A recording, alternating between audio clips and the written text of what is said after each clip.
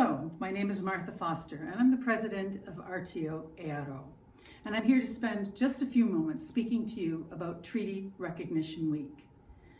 As of last year, the first week in November has been designated as Treaty Recognition Week. And it's a time for us to reflect on the history of treaties and their effect on us with the Indigenous peoples.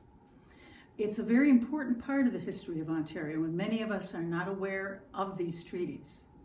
So take a few moments this week to reflect on our Indigenous citizens of this country and look at treaties, recognize the importance of them, and this sharing will be a part of the healing process and the reconciliation that is happening right now.